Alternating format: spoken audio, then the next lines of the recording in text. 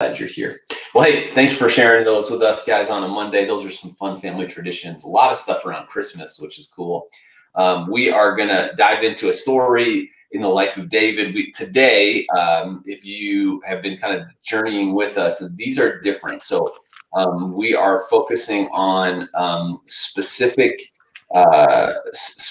narratives within the life of David. And so if you studied any of our previous series with us, it's different to study narrative than it is to study those. And so studying narrative means that we focus on different focus points. So exposition, kind of the who, what, where, when of the passage, arising action or tension, climax, falling action or tension, and then resolution. So this document is linked in the post. It's also linked in the comments. You can join it with us. But we will catch you up a little bit. I'll tell you where we were this last weekend, where we've been so far in the life of David, and then Lisa will spend some time telling us how we got to here, and then we'll need your help because we really want you guys to actually help us do the study. That's what makes this really fun. So, but before we get started, Lisa, would you pray for us? Yep. God, we just thank you so much for a new day, a new week, a new month. God, it feels like this month might be a little bit different than the past few. And so, God, I just pray that as we begin to go back to some of what was going on before COVID, God, that you would give us wisdom, that you would help us to be aware of how we're reentering society and what that looks like. And God, that we would not be looking at others and placing judgment on what they are doing or aren't doing. God, that you would just help us to remember all the things that we have learned, that we are to love one another, and that goes beyond sometimes what is comfortable for us. As we dive in today, I pray that you would just help us to have wisdom as we are approaching what is written in your word. God, that you would help us to understand how this affects our lives today and how we can live out through David's example. We love you and pray in Jesus' name. Amen. Amen. All right. So, life of David, if you have been with us this whole time, basically David is this young man early in the book, and we find that Saul, who was the first king of Israel, because Israel wanted a king like other nations had, he had fallen out of favor because he kept making these compromises. He kept doing things not the way God had asked him to do it. And eventually it was like, all right, I'm moving on. And so then Samuel, a relevant name for our study today, the prophet of God, anoints David as the next king of Israel. And then we kind of watch David get closer to Saul because God sends this harmful spirit to Saul. And the only person that can calm him down is David playing his lyre. And then they end up fighting the Philistines. Who's going to face Goliath? David shows up to bring supplies to the troops, specifically his brothers. And it says, I'll fight him. Like, let's go. And so he takes down Goliath. And then over time, we watch Saul get more and more jealous and frustrated with David and the potential threat that he represents to his status, to his leadership. And so he begins trying to kill him. The hard part, right, is that David is married to one of Saul's daughters who helps him escape at one point. He's also super best friends with Saul's son, Jonathan, who helps him escape at one point. He's kind of on the run. We looked at one of two accounts that happens in 1 Samuel this weekend where David has the chance to take Saul's life. We looked at the one that happened in a cave where David basically just has way more integrity than Saul does and says, even though you would do this to me, I'm not going to do it to you. Even though you're trying to kill me, I'm not going to do it to you. And Saul has this like kind of momentary glimpse of, I'm so sorry, you're going to be king, you're better than I am.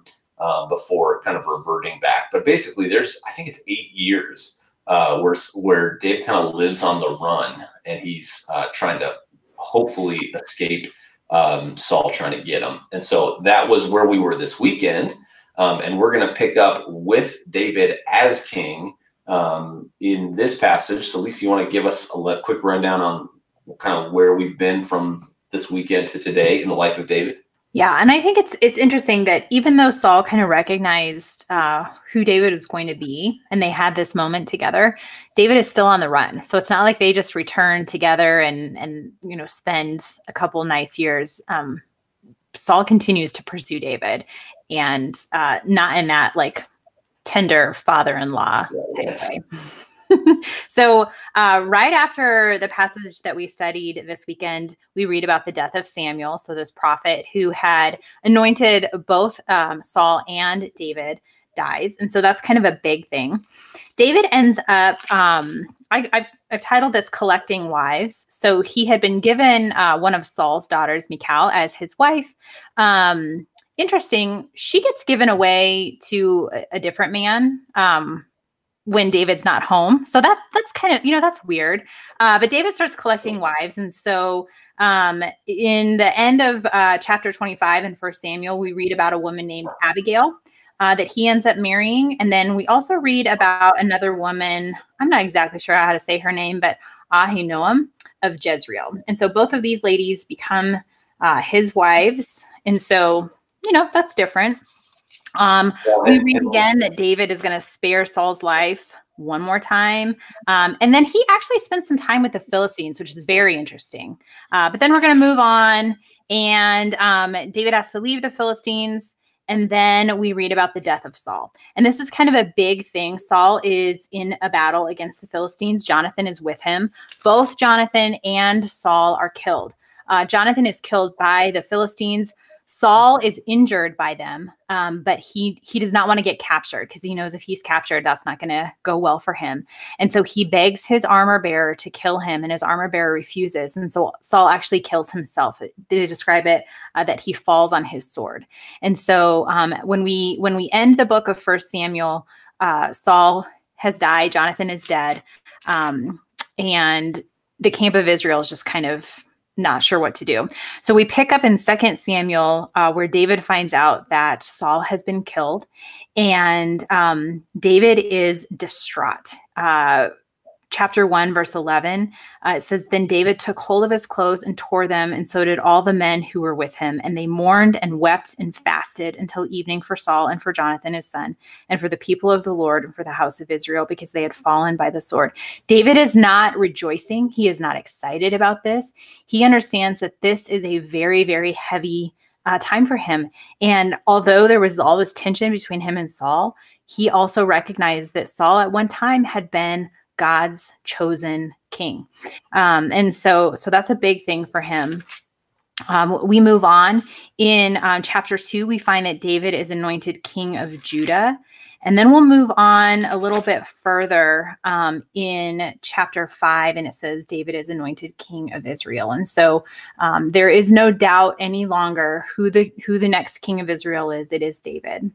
And so then we're going to pick up here in chapter 6, which in my Bible is titled "The Ark Brought to Jerusalem." Awesome. Well, thanks for that catch up. I think, when we cover that kind of swath of time, I think it's always important for us to talk again about the difference between descriptive and prescriptive, right? So Crystal said, it bothers me how women were treated as tradable objects. Absolutely. I mean, it's awful. And over again, God communicates like what marriage is supposed to be, being modeled originally in Genesis, be talking about one man, one woman for one lifetime in a covenant with God. And because of the cultures around Israel, because of what was taking place, it was just such an easy, consistent compromise to fall into the patterns that everybody else had set. And it wasn't just wives, right? You had Solomon, descendant of David, he would have even more concubines than wives. So he had just this like massive harem. And it was like, basically God said to him early in his ministry, hey, don't get mixed up with foreign wives. Like, be faithful to the picture that I painted for you of this. And he's like, sounds good. And then just completely ignores the I read about that today, actually. 700 wives, 300 concubines, 1,000 ladies. Yeah, that's a lot. That's a lot of ladies. But the other thing, Crystal, that I just want to make sure, this is something that I press into a lot, because it's easy to read the Bible with our modern day lens and to make assumptions that this is how God wanted women to be treated. It is absolutely not. God created men and women in his image, and he, like Phil says all the time, with infinite dignity, value, and worth. women were precious to God, just as men are precious to God. This is not how God told men to treat women. It is how men, through sin and the exposure to other cultures, defined how women would be treated. And so I just think, I don't know, I have to press into that because we read this with an assumption. And I just want to kind of break down some of those assumptions. This isn't God. This is man. This is sin and broken man. Right. Absolutely. Yeah. Crystal said, LOL, the entire town I grew up in had less than 1,000 people. When we interpret the Old Testament through the lens of the New Testament, right, which is a good hermeneutic. If you missed it a few weeks ago, we did a study called "How Do I Study the Bible?" We talked about this idea that we want to always be able to give final interpretation to the New Testament, to the Old Testament, and so Paul describes men and women as co-heirs of this grace, right? And it was controversial the way that women were esteemed when done appropriately within Jewish and Israelite tradition. It was controversial because it was so different than women of surrounding communities. And then thank God that continued in the early church. And by God's grace, it will continue in the church as we move forward. And there are these, these pockets and moments where women are not treated well by people who call themselves Christians. And I think our opportunity is to go back to this is what is true. This is what is correct. How do we make sure that we truly do treat everybody with infinite dignity, value, and worth? I mean, not to get too off track, right? But when we stop doing that, that's not only when sexism crops up, that's when we continue to see racism crop up. Right. And we're watching it around our country right now boil over because there is a group of people feeling so scared, so isolated. So what does it look like for us to give value and esteem to one another, recognizing that it's true for all of us? Carrie said kind of about another deal that you summarized. She said, it's surprising that David is able to mourn for Saul. It is surprising because obviously he's had years on the run from Saul. I also wonder how much was he mourning Saul versus how much was he mourning Jonathan, but different story for different. Right. And some of this too, like when we look at David tearing his clothes and we go, oh my gosh, what an extreme thing. That actually isn't very extreme. So in their context, that would have been very normal. And then there's like a tradition of how they would mourn people's death called sitting Shiva. And it was like a part of Jewish tradition. So David was distraught. Everybody around him was distraught, but it wasn't like, oh my gosh, how crazy does it have to be before you start tearing your clothes? Like not that crazy actually. So it's good. All right, so just for you to be thinking about it, remember, we're going to talk about the who, what, where, and the when of the specific passage that we're looking at here. So we're going to look at 2 Samuel chapter 6. I'll read these verses, and then you can kind of highlight them, Lisa, and we'll give people perspective of where we're getting started in this story. It says, David again gathered all the chosen men of Israel, 30,000. And David arose and went with all the people who were with him from Baal Judah to bring up from there the ark of God, which is called by the name of the Lord of hosts, who sits enthroned on the cherubim. And they carried the ark of God on a new cart and brought it out of the house of Abinadab, which was on the hill. And Uzzah and Ahio, the sons of Abinadab, were driving the new cart with the ark of God, and Ahio went before the ark. So obviously we're going to kind of watch a little bit of what's happening underneath as we set up the circumstances of the rest of this story. But why is this specifically being called out in the life of David, Lisa? So this will be the first time that David is really interacting with the ark. He is recognizing that this is God's presence. And for him to be a good king, he wants God's presence right there with him. And at this point, he is trying to move the ark to Jerusalem, which is where he was going to set up shop for his reign as king of Israel. And so it had been in this one location for a while, minus the couple moments where it was with the Philistines before that went south real fast for them.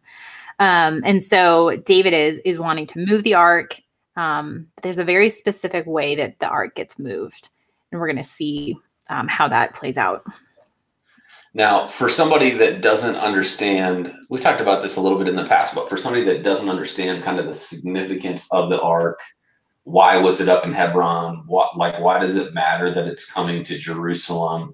First of all, what is the ark? Mhm.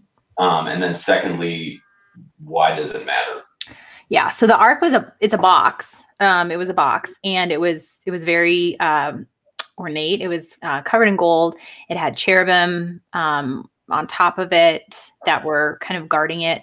Inside of it were said to be three things. Let me see if I know. A jar of manna that God had used to feed the Israelites when they were wandering in the desert. It had Aaron's staff that used to bud. And then it had the what we call the 10 Commandments. So the law that had been given to Moses from God. So those three things, is that right? Were inside the ark. Yeah, good work. Yeah. And so, but there was not a place. So there was not a church. There was not a temple. There was not one location where God's presence, which was said to be within the ark, it lived, right? And so God's presence was really going with the Israelites. When they went into battle, they would bring the ark with them, so they would have God's presence with them. And so it was a big deal for them to have it and have it close by. But there was not one location. And so David is essentially saying, hey, I know it's been here, but we're going to move it here so that it's closer to me. Well, and I think, it's so different, right? We talk about the way that the presence of God works today versus the way that it worked in the Old Testament era. There were two things that would happen, right? For Israel, they would forget, God was trying to help them understand, when you show reverence to the Ark of the Covenant and the guidelines for it, you're showing reverence to me, right?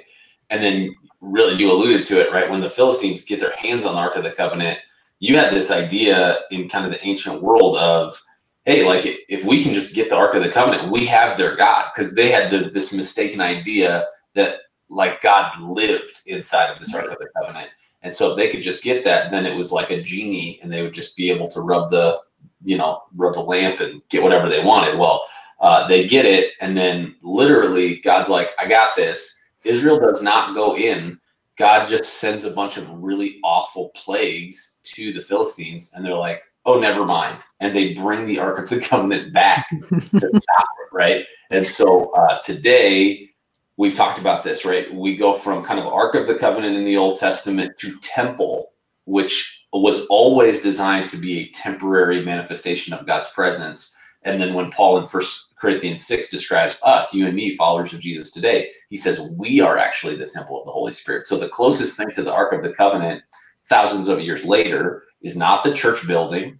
It's not some ornate thing somewhere. It's you and me. And so the implications of that should remind us of like, oh, wait, like this should change the way that I see my perspective. So yeah, it's good. Cassie said, I thought the Ark was only the 10 Commandments. I'm happy I'm learning something new. I'm in Leviticus learning about all this. Look at that. Way to get. Leviticus is worth it. You can do it. Yes.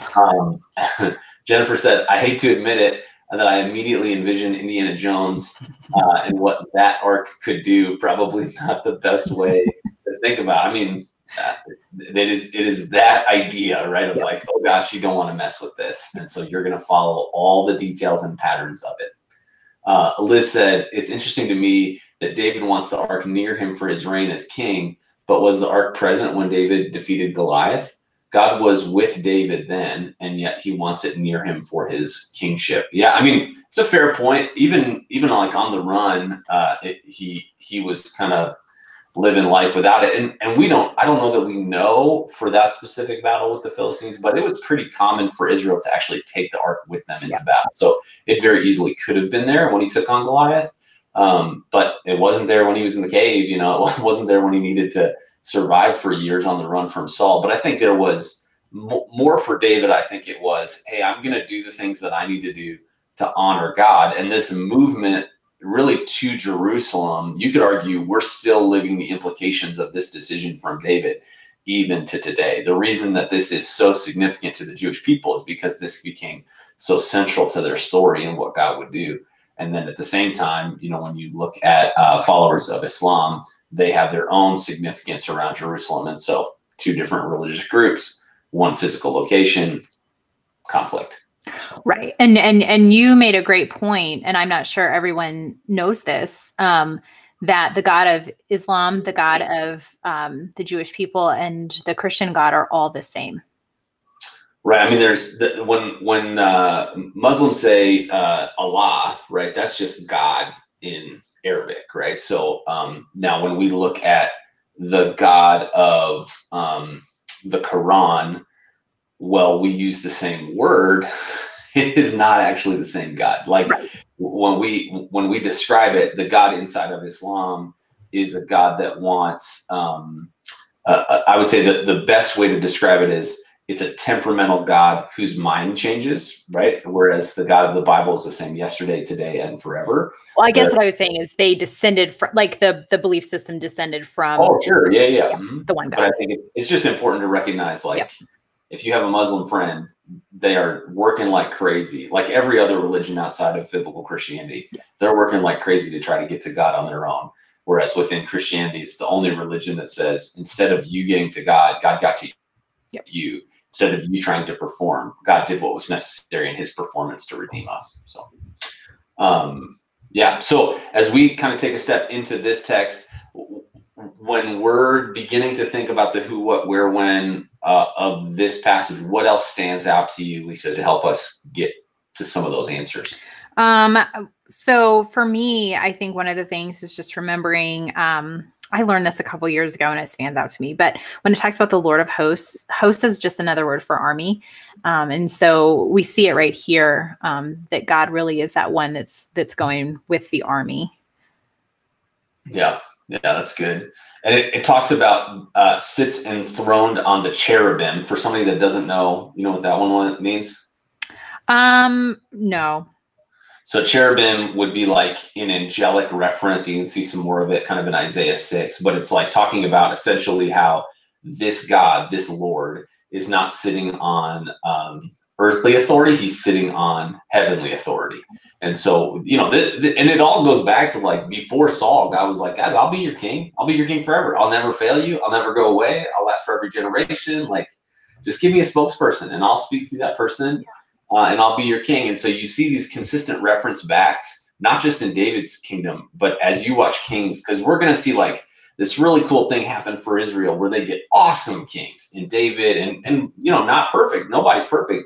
But then you even see in Solomon, like some amazing stuff that God does. And then all of a sudden it just becomes this roller coaster. And the constant steady hand is that even in spite of all of that, God continues to reign and rule for Israel and still not give up on them. It's crazy. Yeah. So Cassie said the Fish and the Lotus book is the book you recommended to me to learn more about this. There you go. It's a good book. If you're learning more, if you want to learn more about Islam, that's a great book. Okay. So, if I remember right, that's Ravi Zacharias' book. I think so. Fantastic.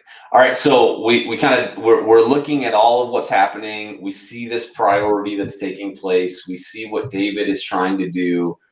He's trying to kind of begin his reign in a different way, coming to Jerusalem, bringing it, like Elisa alluded to, we're going to see really kind of a much different focus on what does God want, because early on in Saul's ministry and leadership, it was very obvious he did not give a rip about what God wanted or what Samuel wanted. He just didn't care. He just did however he wanted to. And so you see such a stark contrast even here, where to your point, Saul, like, he goes out of his way to make sure that he is following every detail that God sets out, even to the point that he selects this new cart, right? Like he's like, we're going to start brand new. I don't think I can replace the ark itself, but I'm going to give it some new wheels. And he puts it on this new cart to bring it to where he is. So as we think about this and kind of what we're talking about, you've heard a little bit about the story, where we are, what's taken place so far in David's life. We're going to talk about who, what, where, and when. You can kind of drop in the comments your thoughts about those. But I'll begin with you, Lisa. Who are we talking about in this passage? Yep. So we've got David. who has been newly appointed king of Israel. Mm-hmm. Then we've got his 30,000 chosen men of Israel. These would be soldiers. If you were with us on the weekend, the crazy part is, it's not that long since David was hiding in a cave with a few hundred guys with whatever weapons they could find. And here you have David with 30,000 like rugged fighting men. Very different look. Yeah. 30,000 men, who many of whom had been loyal to Saul, chasing David. So, yeah. Then we've got Abinadab. Oh, that's a place. Sorry. Uzzah, and Ahio. Mm-hmm. I have to do some copy and pasting for those names, though. Oh, it is. Abinadab is a person. Oof, that was a close one. It's good. It's good. It's their dad. Yep. Oh, not that. We got it. Yep. And they're, playing key roles in this new, kingdom for David. And not only that, they are kind of key messengers. They're like the Amazon Prime delivery drivers of the ark in David's early years as king, right? Do we know, this is just a question, do we know the tribe that Abinadab was from?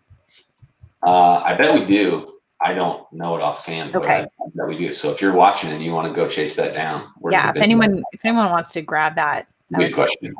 Mm-hmm. That's an important question. I just don't know the answer to it. Yep. Sames.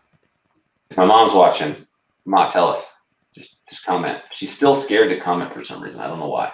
She can do it. I know she can. It's fine. Yeah. We're here. It's a safe place. She could send you a text. You could. That's a good point. Mom, you could send me a text. I'll make sure my phone's not on Do Not Disturb. It's not. Look at that. So, perfect. All right. Crystal said about the ark being returned to Israel. My study Bible says, by bringing the ark to Jerusalem, David demonstrated that both the people of Israel and he as their king were submitted completely to God's rule, unlike Saul's reign. Yeah, that contrast we talked about, right? That for Saul early in his kingship, it was just easy to go, I'm going to kind of do this my way. I know you want me to sacrifice this way, God. I know you want me to wait till this happens, but I'm actually going to just kind of do it my way. And did not go well. And no. We talked, and I think that it's a lesson that David had to learn, and thankfully David did learn it. It's a lesson that Saul never learned, but we talked about it this weekend, that the right thing at the wrong time is the wrong thing. That just changing the timeline of what we think we get to do or deserve or should have or should do, just changing the timeline can change things dramatically, right? Yep. Yeah, and then Cassie gave us the who as well. Thank you so much, Cassie. That's awesome. Becky asked, do we know who the author is here since Samuel died in 1 Samuel 1? That's a great, do you have any ideas about authorship here for 2 Samuel, man? No. We don't know. It remains a mystery, as does the author of 1 Samuel. So even though both of these books are named after Samuel, the thought is that he probably didn't author either one of them. And if he authored part of the first one, he definitely didn't author the second one. It's kind of like the same. There is definitely some controversy. There are people that think Samuel authored a huge portion of 1 Samuel and then just like it changed hands at the end. Because the same thing happened in the Pentateuch for Moses, because Moses is attributed as having written some of that, all of that. But then obviously his own death is recorded in it. And so he probably didn't write that part. But we've talked about kind of the nature of Hebrew scriptures it's a lot different than our New Testament books, because New Testament books were written about usually a moment in time. Whereas when we're reading this, we're reading about decades of time in the life of Israel. And so a lot of this stuff, while it was getting chronicled maybe within, a scribe for the king or within David's own writings or for Samuel, like you have oral tradition that's getting passed on one to one. And because it's so much history, there's not really a way that one individual could have lived through all of it and written it down the way that we see in the New Testament. And when you think about it in the New Testament, there's really no book, maybe other than Hebrews, where it's not a direct, well, I guess Luke is this way as well, where it's not like a direct eyewitness account that we're reading about, right? So even the epistles, when we look at letters, Paul is referencing a moment as he writes to a group of people in that same moment. So it is not as satisfying. We would love to know who wrote it. We don't get to know. So, yep. And then, Crystal said where Baal of Judah is, where they are headed to Jerusalem, right? So there's kind of a from and to of this. That's helpful.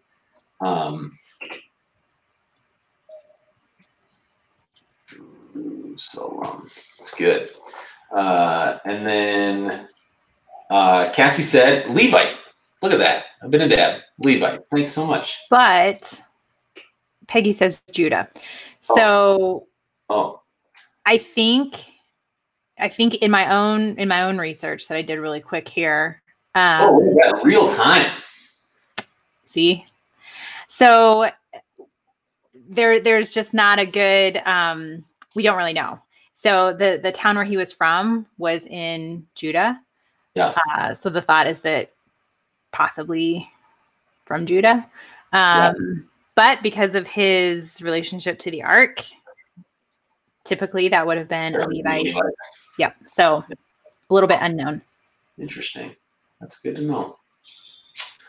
Vicky said, what David and those he gathered were bringing the ark of God back to Jerusalem, the house of Abinadab. Yep, absolutely. Sarah, good question, right? This is a little bit of what we're just alluding to. The question was, Abinadab a priest? I thought only the priests were supposed to move the ark. So typically it would have been within kind of the Levite tribe. They were the ones that were specifically selected to be able to do this. The dance is we don't get the full story, right? So anytime that we're reading about this, it's hard to know, is everyone in the scene being described here, or are there other people as well? Yeah, you're right. There needed to be a priest there, but could there have been a priest that was there kind of honoring that aspect of the guidelines for the ark? And these ones are named specifically as people that made sure. We just don't know the answer. Yep. So, Peggy says, my Bible states this book was named after the prophet who anointed David and guided him in living for God. Yep. And you're going to see that. So when you look in your Bible, one of the things that's interesting is 1st and Samuel are 2 books, but they're not really 2 books. They're actually 1. And so they were broken up for our benefit. And really not even necessarily for ours. They were kind of broken up for the benefit of, like, back in the day, these were scrolls. And so if you would have had 1st and 2nd Samuel as a single scroll, it just wouldn't have been functional. And so they broke it out for that reason. But the reason they're both called Samuel is because they were originally 1 document. Same thing if you keep going into 1st and 2nd Kings. And this is really the history portion that we get to see for Israel in this era, where they go from this kind of theocracy to a monarchy. Well, they really break it into before David was king and after he was king. Right. Yep. And then Sarah said, could the author have been like Samuel? We just don't know the answer. Could it have been another prophet? Maybe. But it's definitely not Samuel at this point because he's no longer alive. So when she finishes that thought with Samuel's scribe, potentially, but still Phil was talking about it took place over so much time. Because when you start in 1 Samuel, it's before Samuel's even born. And so there's this huge amount of time. I just don't know that it could have been 1 person. Right. And what's so different for us culturally that makes these studies hard and makes it frustrating for us is that we're used to reading about an event one time and kind of filing it away. Within oral tradition, within Judaism, like if you have that like old person in your life, there are people they're amazing. I'm not going to say their name because I don't want to embarrass them. But it's like just some of the most godly people I've ever met. They're in their 80s. And one of them, he will start a story and it's like, oh, I've heard you tell me this story 30 times. Like I've heard this story so many times, but out of respect, I'm not like, hey, I've heard this one before. I just listened to it again. Right. That was actually kind of codified within Jewish culture. So you would sit around And like how you tell your kids, you know, bedtime stories, you would sit around your entire life as a Jewish person, and you would just hear the same stories told over and over and over and over again. So when we talk about oral tradition, that's why it could get handed from one generation to the other, because these stories were so ingrained into the regular culture of Judaism. Well, and we talked about when we were studying Paul's letters right before this, we talked about how Paul had memorized what we now call the Old Testament. So not only did he know them, but he had memorized them, which is exactly what oral tradition was teaching Jewish people of this time. Was you didn't just know these stories, you kind of know the bones of it. You knew the details. Right. Yep, absolutely. So, and then when we think about when here, some of you have commented this or something about this, right? We're talking about around 1000 BC. So that is important because David is going to be kind of this really important line from within which Jesus would be born, right? And so you watch the lineage take place. And when you think about it, like 1,000 years, we're actually sort of closing in here, right? And so Israel's got a whole lot of history to live, but the timeline is going to get a lot more condensed. Like you're going to see action happen from here. Even if you were to continue to study in your Old Testament, the Hebrew scriptures become a lot more detailed because you have these voices of the prophets that grow up even on the other side of these kingly reigns. Super helpful. So here's what we're going to do.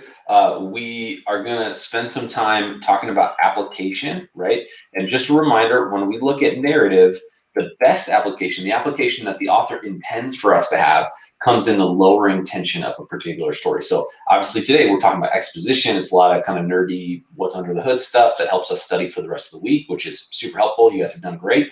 But there is also application that we can use, because we can learn from all that exposition that we just did, how we apply it to us. So I would encourage you, if there's something you're thinking about, something you're applying or wondering about from this, drop it in the comments. For you, Lisa, as we reflect on this, what are some application points that are sitting with you from this text? Yeah, one of the notes that I read says, as a true theocratic king, David wished to acknowledge the Lord's kingship and rule over both himself and the people by restoring the ark to a place of prominence in the nation. So for me, it's how am I honoring God's kingship over me? Yeah. Or am I kind of maintaining that posture of Saul where I'm trying to be the boss? Yeah, that's good.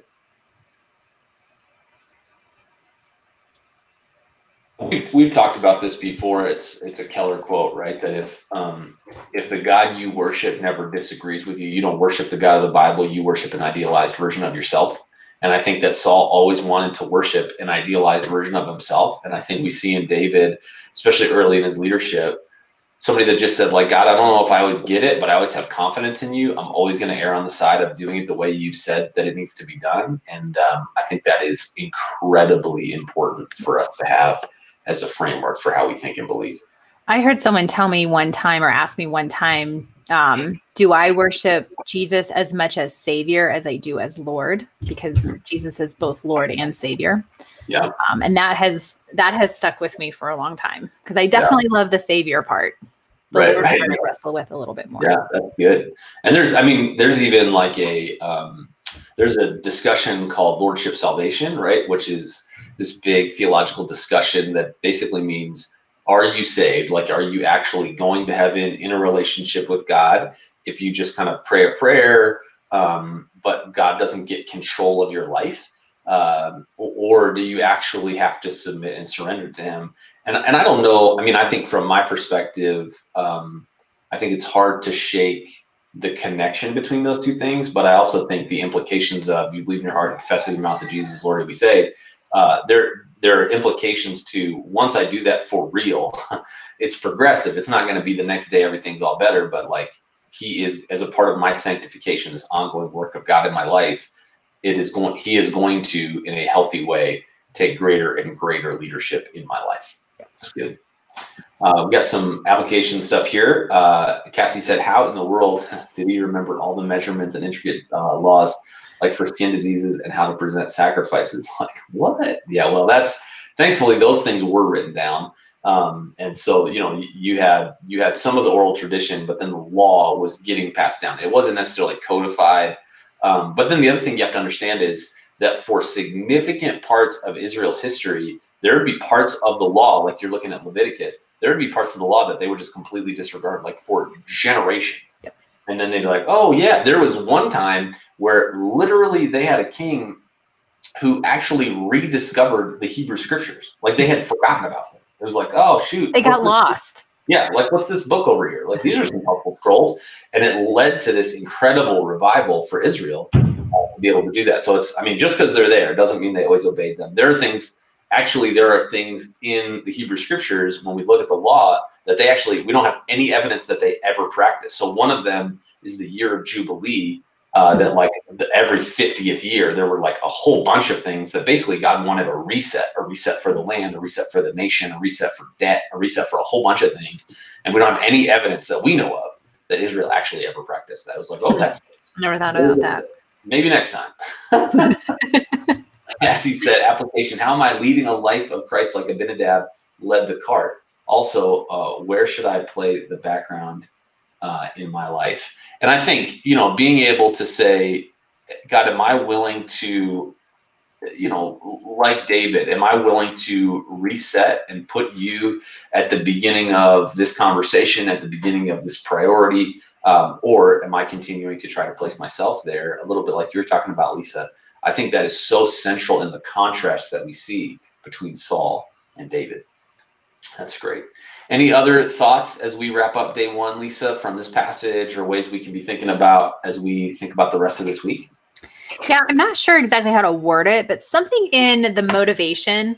And I don't know that it's necessarily an application thing. Maybe this doesn't go here, but I know David's motivation was pure, but it's almost like his excitement got in the way. Maybe it's pulling in what we talked about this weekend about the right thing at the wrong time is the wrong thing. I think that's kind of where we're heading here. Sure. Yep. Yeah, I think there's absolutely some of that we're about to watch. There is no doubt about it. So yeah. It's good. Well, hey guys, this has been a super helpful conversation. I know that it feels different when we study narrative because at the beginning you're like, wait, where's the story? And it's like, we're going to get there. Just be patient. This work, well, when you do your own study, doesn't need to take necessarily an entire day.